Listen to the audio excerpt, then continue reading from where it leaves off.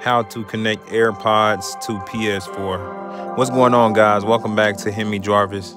In today's video, I'm gonna be showing y'all how to connect your AirPods to your PlayStation 4 console. So be sure to watch this entire video, and yeah, let's get started. But before I get into this video, I'm gonna let y'all know that I do giveaways here on my YouTube channel. I'm gonna be giving away one of these cards on the first of this month. So if y'all want to tune in for that, just tune in. What I do is I go live here on YouTube, and I turn these cards around, and when I scratch this code off, whoever gets it and put it in before everybody else that's watching will be the person that get the card. So if you want the chance to get that, then I don't know, just check back with the channel. You can subscribe if you want to. You don't have to though. All right, so look, this is how to connect your AirPods to your PS4. I'm making this video again because the other one was just too long, and I thought I'd make a shorter version just showing you guys what to do. So as you can see, I got my AirPods right there, right? I got this right here. This is what you need to connect it, all right? This is going to be in the description. Check the link in the description to get this, but you're going to need this USB thing right here. Let me show you. Right here, you're going to need this. Like I said, I'll have a link in the description if you want to check that out. But you're going to need this. So what you're going to do is you're going to plug this USB into this USB thing right here. Let me show you.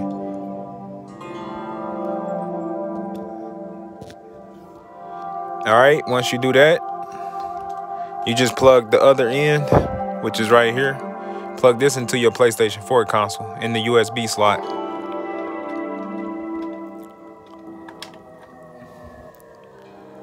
All right, once you've done those two things, you're going to make sure that this is connected to your PlayStation. So as you look at my screen, I'm going to log in. Go up and go to settings, which is right there. After you go to settings, go to devices. All right, then go to audio devices and output device. See, it's not hooked up right now because, okay, let's check out input. Yeah, see, it's saying that it's not hooked up. So this is what I'm gonna do. I'm gonna check this again. Take this controller out. Put this in there, push it in. All right, notice how the PlayStation went off. I mean, the sound went off, right? Now look. All right. So let's do this again because it looked like it's working now. So go to settings, go to devices, go to audio device, output device.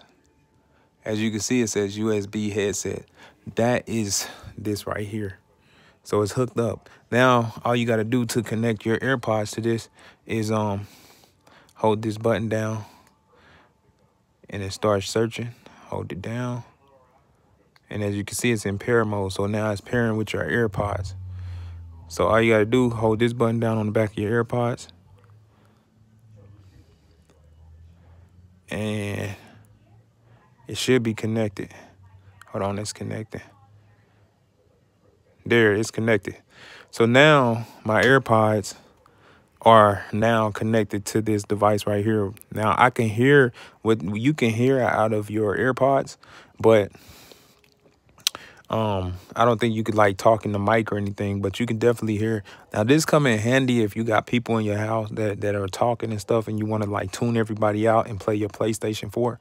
This is what you need to do, okay? So hook it up just like I showed y'all here.